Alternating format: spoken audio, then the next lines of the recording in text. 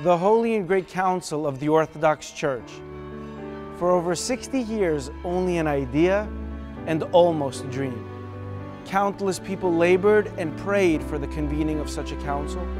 For decades, patriarchs and metropolitans, priests and deacons, men and women initiated a process that would eventually lead to the moment when the world would finally witness the Orthodox Church not as a fragmented federation of local churches, but as the one holy, Catholic, and Apostolic Church of Christ. On June 20th of this year, on the great feast of Pentecost, His All-Holiness Ecumenical Patriarch Bartholomew convened the Holy and Great Council. And just as he has done for the past 25 years as Ecumenical Patriarch, he provided the Orthodox Church with yet another chance to become more visible and more accessible to the wider world.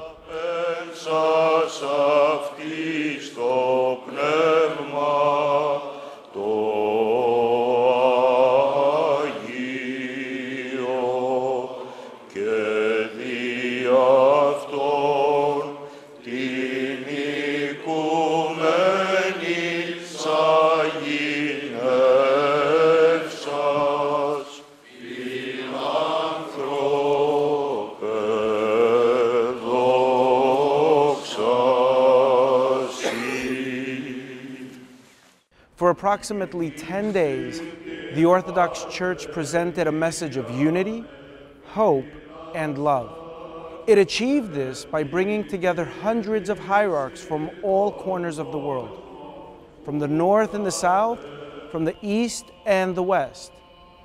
The hierarchs discussed matters of pastoral concern, internal church administration, and the overall mission of the Church in and for the world. The council was an occasion for unprecedented cooperation between clergy, monastics, and laity, men and women, theologians, scholars, experts, as well as students, seminarians, and stewards.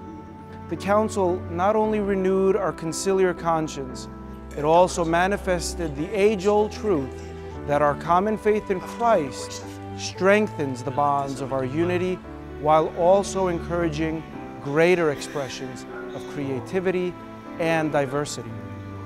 After decades of planning, the local autocephalous Orthodox churches recognized that the only way to celebrate their common faith and their particular gifts granted by the Holy Spirit was by gathering as a council.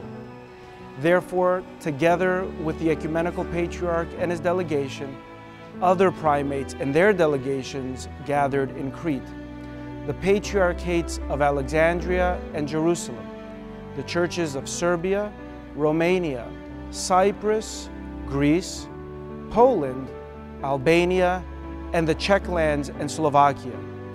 All of these answered God's call to unity and were present.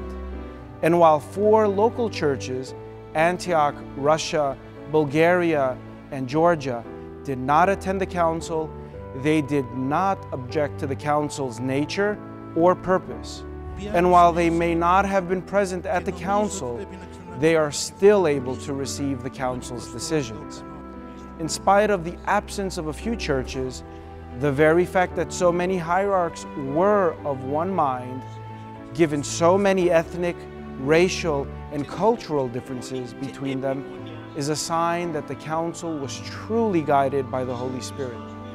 As Archbishop Rostislav of the Czech lands and Slovakia joyfully declared in his keynote address, even though bishops gathering were of various ethnic backgrounds, they were all members of the one Orthodox people.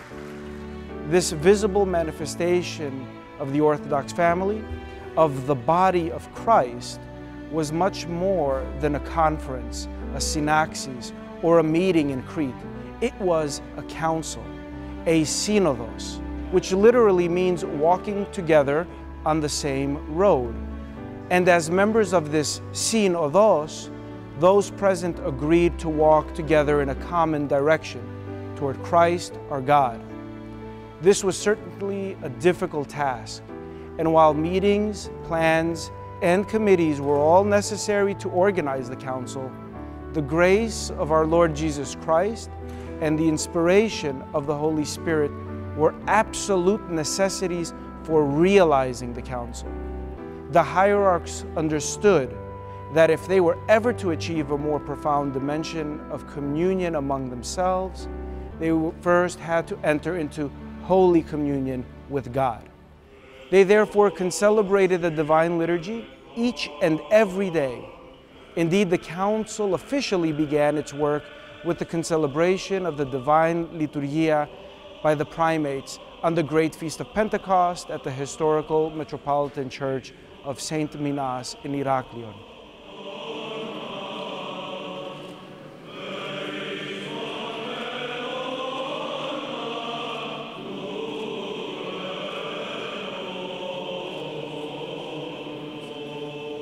And the council concluded its work with another concelebration of the primates on the Sunday of All Saints at the Church of Saints Peter and Paul in Chania.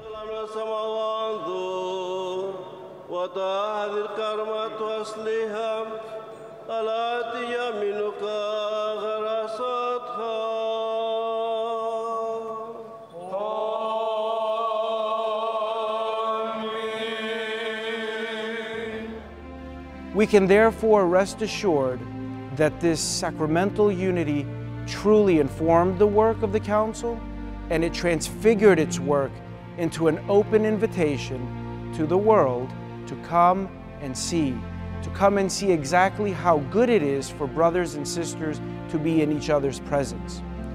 Over the course of 10 days, 16 intensive sessions and countless working groups for drafting, editing, and revision, the hierarchs deliberated on 6 major issues: the mission of the Church in the world, the Orthodox diaspora, autonomy and the means by which it is granted, the importance of fasting and its observance today, relations of the Orthodox Church with the rest of the Christian world, and the sacrament of marriage and its impediments.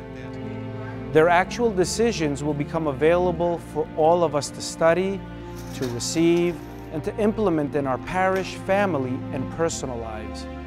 Indeed, this process of reception is part and parcel of the conciliar journey. We are indeed very blessed to be living at this time, for we are already witnessing and experiencing the transformative power of community and conciliarity in new and dynamic ways.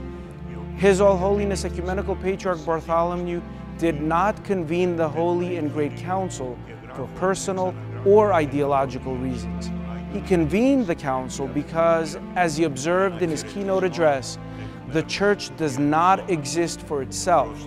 She exists for the world, for the salvation of the world.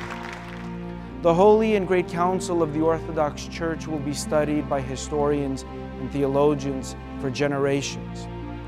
What they will discover, and what the primates and hierarchs discovered at the council, is that we are the council, for we are the Church.